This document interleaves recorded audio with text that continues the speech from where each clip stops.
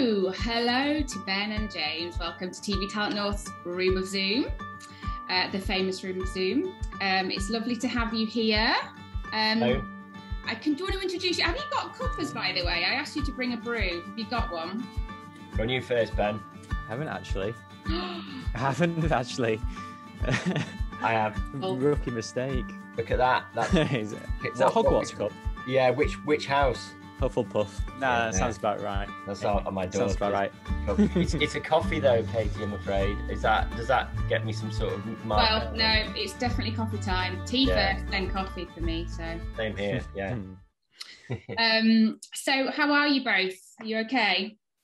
Do you want to introduce yourselves? Tell me a little bit about yourselves. For those who don't know, Ben, do you want to start? Yes, so I'm Ben. I am Ben Sheldon. I am a series director. So I've just made, currently making a hospital series up in the Northeast. And just before that, I was working with James, making Yorkshire Firefighters. Lovely. James? Yeah, I'm the series producer. I work at Wise Owl Films, which is the production company who made Yorkshire Firefighters. And I've got a sort of background in like specialist factual science programs. Worked a lot for BBC Children's and Granada back in the day in the BBC Current Affairs unit, and True North, of course, for many years. So yeah, just sort of done the rounds in the north really over time. Proper northern boy. Yeah.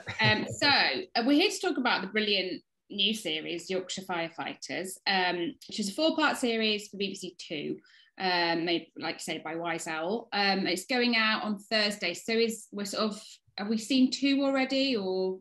Yeah, we've had 2 episodes and 2 more to come. So yeah, Thursdays at 8. And you can binge watch it on iPlayer as well, can't you? Yeah, I think I'm not sure if the whole series is up yet, but they definitely drop them in straight after it goes out. So yeah.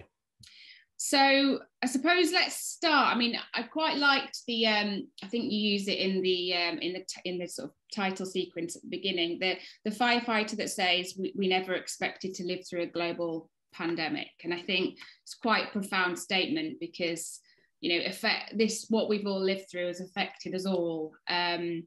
So I suppose in a way, like you guys have been challenged with making this series in difficult circumstances, but do you want to tell me a little bit about how it came about? Because I suppose it wouldn't have come about if it wasn't for COVID, would it? It was a bit of a COVID baby, wasn't it? Do you want to tell us? Yeah, well, I'll talk about the background, and Ben can pick up how we actually filmed it with all of that.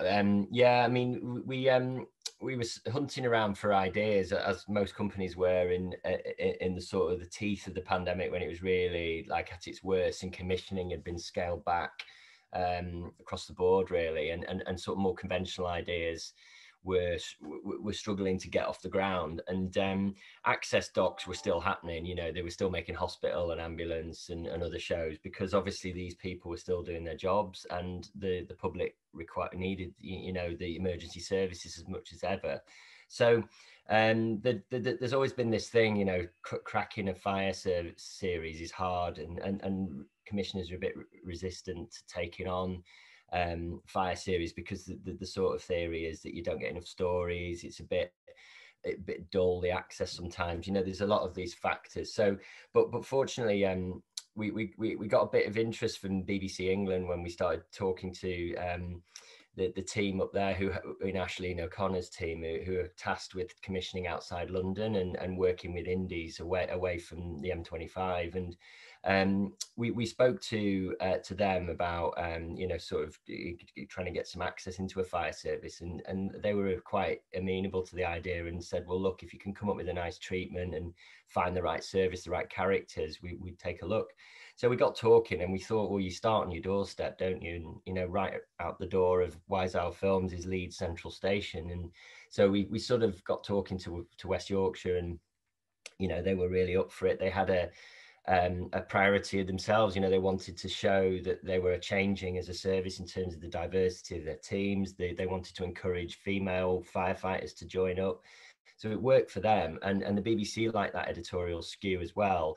So in terms of it being a COVID commission, we sort of found out pretty early on, as long as our protocols could be adapted, that their job didn't change. And in a weird sort of way, it made it quite interesting for the viewers to see these people doing a normal job in a normal world, whereas we weren't. And, you know, and Ben obviously was there on the ground, weren't you? Like sort of seeing it up firsthand. I mean, how much do you think COVID affected it for us? I mean, the thing for us is the original commission was kind of based, because it's an 8 o'clock BBC Two thing. It was originally kind of going to be like Saving Lives at Sea. So it was going to be sort of helmet cams that capture stuff, and we scatter them across West Yorkshire and then cover it in master interviews. But like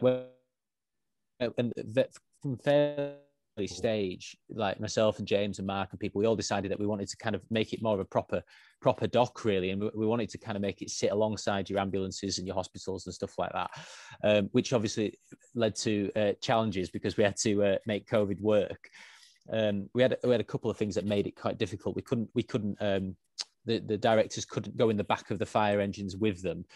We had to sort of travel in this kind of CLM kind of trail car that kind of followed behind, so it made the sort of logistics of it quite difficult. And then when we're filming around stations and stuff, we had to put kind of quite strict kind of COVID protocols in place so that we could actually deliver the series, but also deliver it in a safe way. So it was kind of it was a bit of a fiddle at first, wasn't it? And we had to sort of get those signed off by both the fire service and the channel and stuff. But once we got on the ground, it was an absolute breeze, really. It was a dream, and everybody was on a dream on the ground and making it work. And they always tried to make it work around sort of COVID. And yeah, it was a really interesting process, though, doing it through a pandemic. It'd be a lot easier second time. You can't tell that. I don't think that comes across, that those challenges were given to you. I think you might have had to work in a different way, but what you see on screen, I mean, it looks absolutely awesome. It just looks, I mean, tell us a bit about the, you know, sort of how you filmed it, I suppose. I know a little bit about,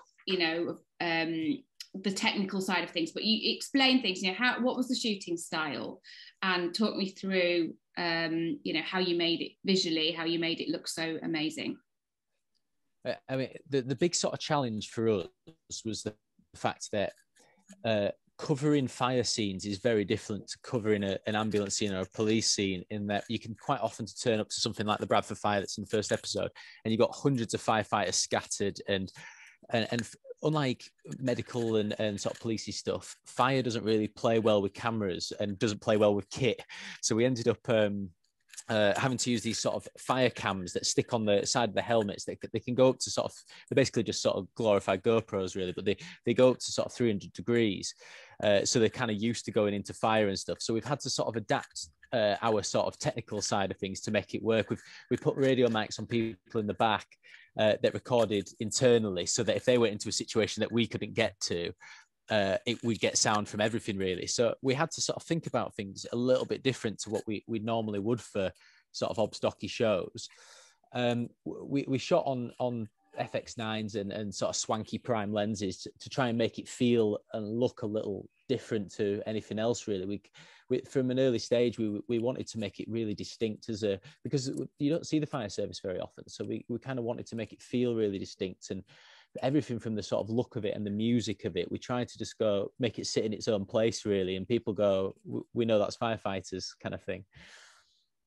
Yeah, I think as well that the kit that Ben from day one said to me, so we've got to film it like with this sort of 50mm lens. So it actually put a lot of pressure on you and Hannah, really, because there was no zoom, there was no, and as a result, you get those amazing images of the fire, because it can work in very low light really well, can't it? And we couldn't believe it when we were getting the rushes into edit, because I'd just not seen stuff like that before, and the editors were the same, and the channel, you know, some of the imagery was almost like, felt like it was from a film at times, some of those big fires, which I think is testament to you guys, you know, because it was not easy to shoot that way, was it? You could have made life a lot easier for yourselves, but I think it was the right call in the end.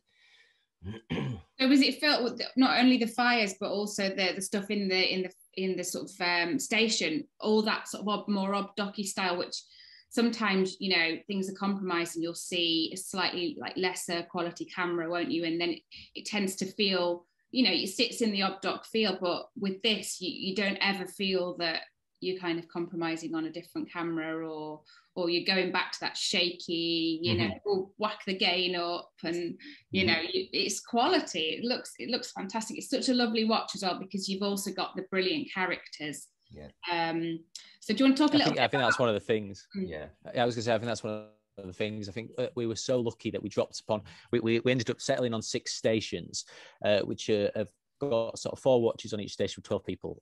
So we ended up with sort of, what's that, pushing 100 people or something. We ended up covering about, and we were so lucky that everybody was lovely and really on board with us, and they've just made the process so easy. So if we ever needed anything, they kind of made it work. And we all of us kind of did the shifts with the fire service. So we did sort of 2 days, 2 nights with them, and did the full sort of shift. Which meant we ended up with us sleeping on some pretty grim floors during the process. Do you think that helped to build the trust? Do you think that helped to build the trust, so that they were like, they're in it with us, and that's how you maybe got that kind of insight into those characters, and you know, you really do see the real side of them, don't you? Yeah, I mean, that was integral to it, really, because actually, you know, like any access, it's 2 layers of access, really. You've got your corporate level access, which was agreed to the chief fire officer and the press team, who were great. You know, they facilitated all our endless requests and all the consent stuff and all the, you know, all the logistical challenges of compliance that I had to deal with them. And then the second layer is on an individual layer, which is what Ben and Hannah and Katie and Natalie, the APs, had, which was that the firefighters trusted them and would open up to them about all sorts of issues, mental health, growing up, young Asian man in Huddersfield, and what it meant to join the fire service, you know, being away from your family, being scared, you know, all these things that you perhaps don't often hear emergency service people talking about in these shows, because it's often story led. And obviously the incidents were important because they gave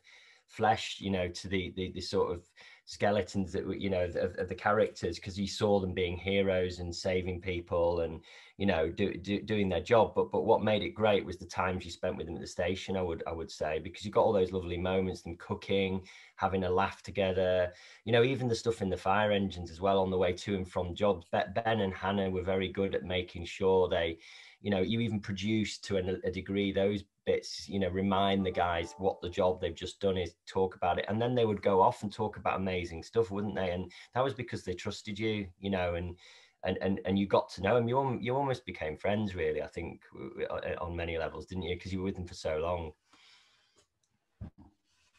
And I think it's hard as well when it's the first series, because you haven't got anything to fall back on. Say with ambulance and things, you know, the people that are filming on there, you know, you can see where that's going, and you know, that trust is, you know, you can say, look, this is the kind of quality that's good. Whereas with you guys, you're probably kind of saying, well, yeah, it's new ground, and like you say, firefighters don't often, you know, we don't often see these sort of series, do we?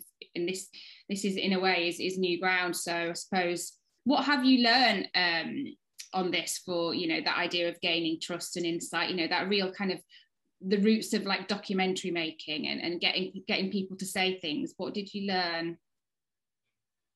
I think because the sort of the medical and police background sort of programs have been done to death, and people are quite conscious of how those kind of programs are made and things like that. And nobody's really done firefighters before, and there's been a couple of programs last 5-10 years, but not really. And everything from sort of getting them to a position where they can consent people with us on the ground and things like that. It's been sort of a learning experience from start to finish, really. These kind of programs are often number games as well, which when you look at ambulance, they've got enough coverage to be able to get enough good story to be able to do it as the NHS and things. So we've had to sort of build our stories and characters around these incidents. So both on a shooting level and on an editing level, we've had to sort of be quite creative in the way that we sort of tell these stories and tell these characters. Yeah, I mean, and as well, we learned quite early on, and I think this is what has caused issues for other firefighter series, that they do go to fires and they do rescue people and they go to car crashes and stuff, but not all the time. A lot of their job has evolved, and particularly with COVID and with other issues, they help other emergency services a lot. And in fact, I think some of our best stories were what we call ambulance assist jobs, where the fire service are called to a house somewhere, and the ambulance crew can't get in, or they can't get somebody down the stairs, or and those are the real human level stories, because they are doing their job, but in a way that you wouldn't have anticipated they would do. You know, they get called to all sorts of incidents to help out the other services, and often they get there first. You know, we did in episode 2, there's a crash on the M62, and they're there about 15 minutes before the first ambulance, and they're doing all the primary care, they're getting people out, and actually that's increasingly their job, isn't it, Ben? Like, they're just expected to have this cross section of skills, and I think they were really proud to show that off. And I know the service were delighted that cliche of them just sitting around cooking big stews and playing pool and stuff. Actually, they're usually pretty flat out, actually, but not on the jobs you'd anticipate. You know, not just fires.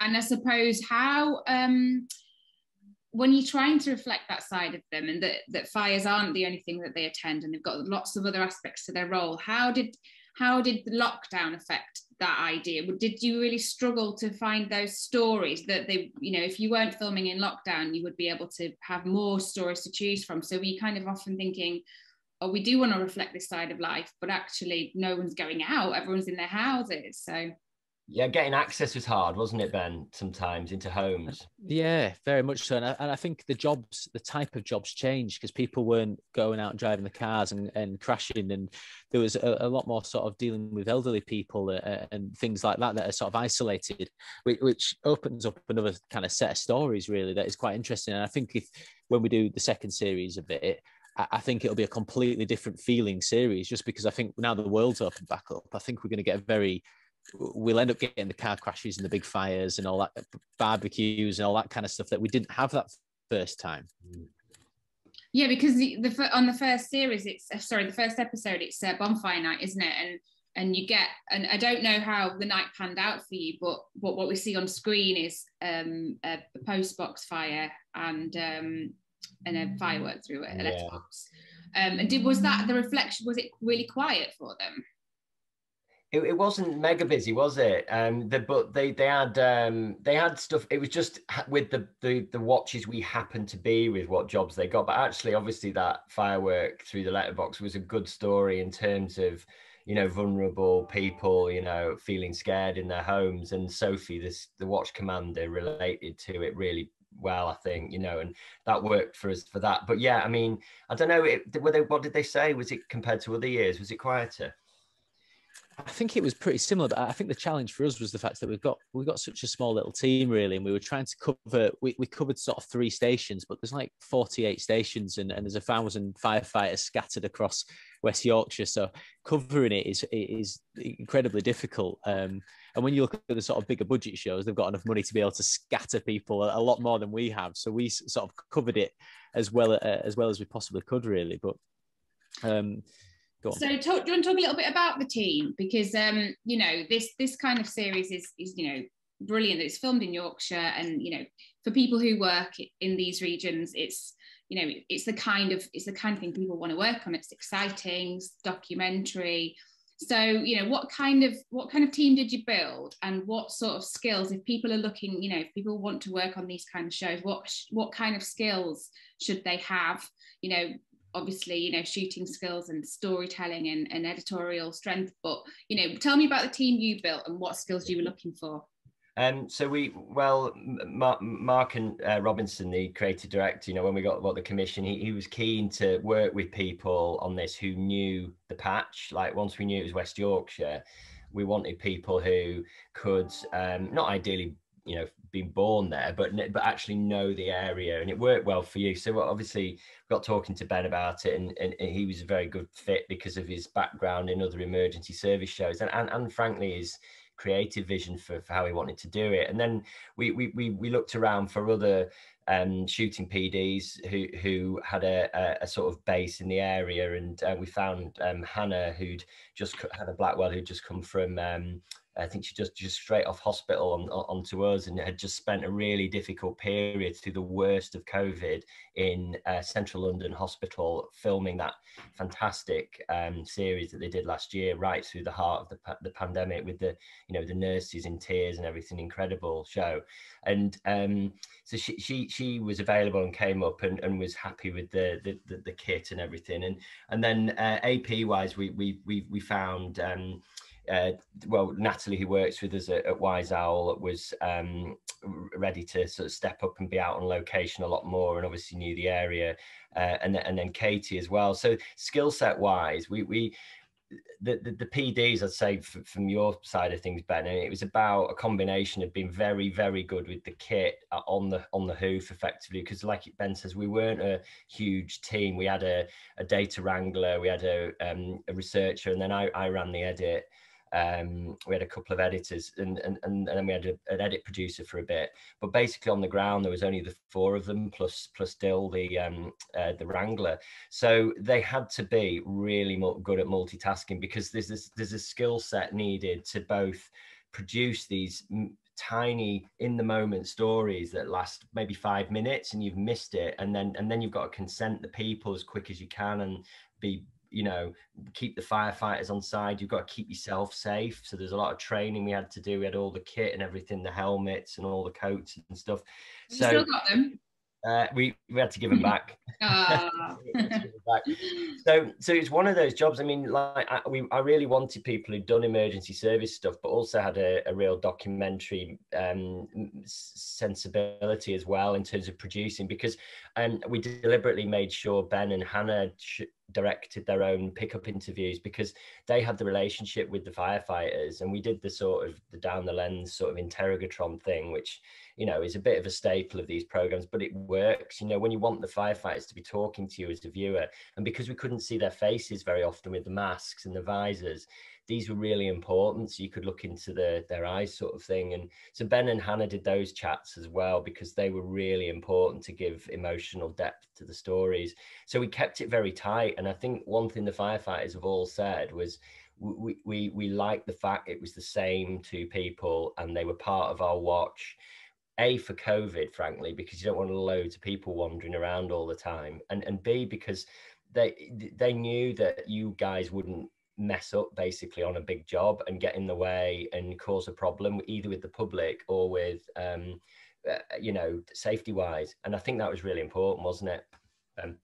I think having such a small team as well, having people that are quite good at not just sort of seeing what's right in front of them, but they're able to step back from the process and look at the bigger picture of things, because quite often with these things you end up just shooting incidents and you'll just go shoot incidents. But the reason Hannah's so brilliant is that she's got a really, really good sort of producer mind, and she can think, how can I sort of expand this story, and how can I take the characters from this story and tell their stories, and how can I use their master interviews to sort of compound them and make them better.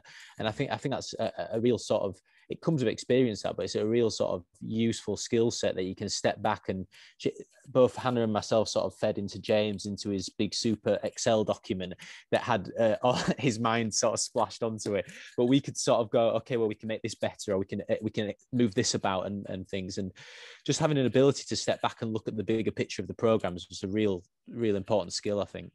Yeah, one of the things we had to do is, like, when an incident would come in and it would involve like one of the young firefighters, we'd be like, oh, brilliant, that's fantastic, because now we can focus on her or his training journey. Because without, like, on the episode tomorrow, Simon is a young character at Dewsbury. He's brilliant, and he's training to be a fire engine driver. And Hannah did a great job. She got his story all the way through, out on his training drives, the guys at the station winding him up, all of that, on a few jobs.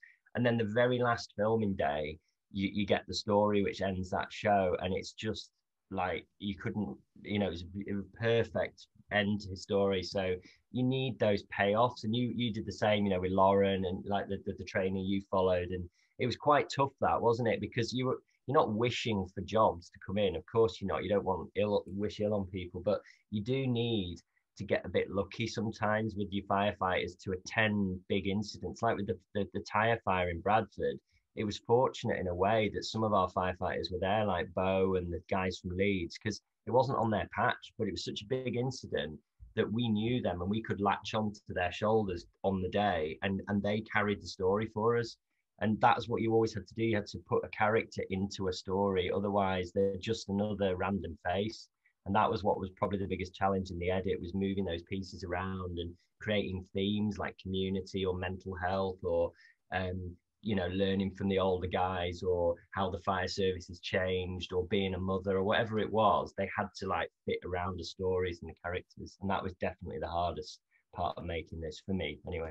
Yeah, I was going to say that's quite interesting. Just quickly on both your sort of roles really in this. So James, sort of like beginning to plan the edit when you actually don't know what stories you're going to be included. How, was that the biggest challenge? Because you can plan till your heart's content and you can find those characters and get the access. But, are they stories getting shaped? Are they captured on the ground and then shaped in the edit, or are you just sort of hoping? How much of this? Yeah, well, we sort of knew, like, because obviously the edit started whilst we were still filming. We started shooting at the beginning of November and we wrapped in mid-Feb, and the edit started at the end of November. So I was already thinking, we started cutting stories, to be honest, first before we made episodes. And because the only way, although these guys do shoot very, very concisely, you're still turning 45, 50 minutes of rushes into maybe an 8-minute pull, and then you can make the story from that. And then you're starting to leave holes where you might need your master interviews, and you're thinking, oh, we could do the scene at the station to kick that off. So I would start doing story cutting, and then I was thinking, well, episode 1's probably going to include bonfire night and the big tyre fire, because those are the first big things that happen, and they're very visual. And so we sort of knew that was our first ep, and we worked on that while still cutting stories that we think we can use elsewhere, because the timeline narrative is quite important. Episode 1 is the only one which has a natural timeline. Actually, no, episode 2 does as well, because it covers winter and Christmas, but the other shows are theme-led. So there were stories from different parts of our schedule that all fitted together. So it was very difficult initially to sort of see the wood for the trees, because you were thinking, I get a call from Ben going, oh, I just had a great job. This and this has happened.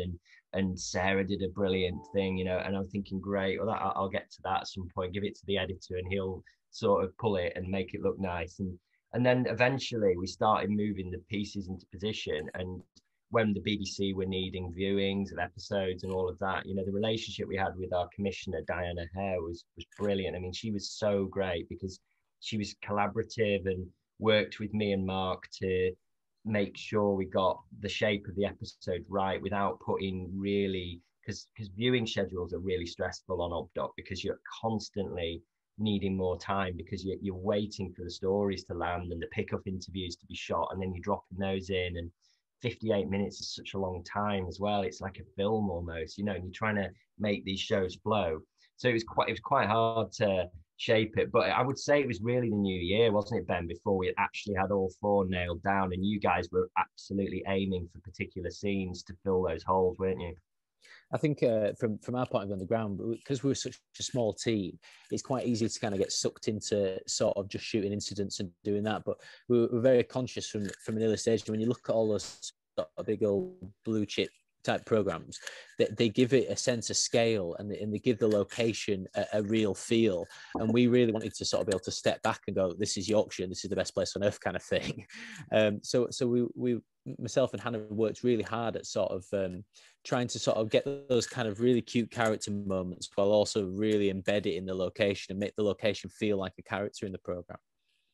And so for you, Ben, the role of a series director in a show like this, is it the idea of where you're following the action, but how much are you directing the action as well? And with an eye to sort of, what's the difference in that, I suppose, is it for a director?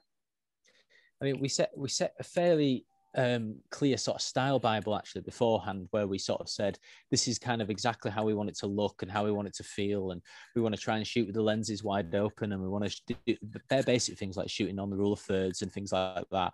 But we set quite a clear style thing, because I think it's really important when you've got multiple shooters on a program like this, you need to have consistency really across your shooters. You don't.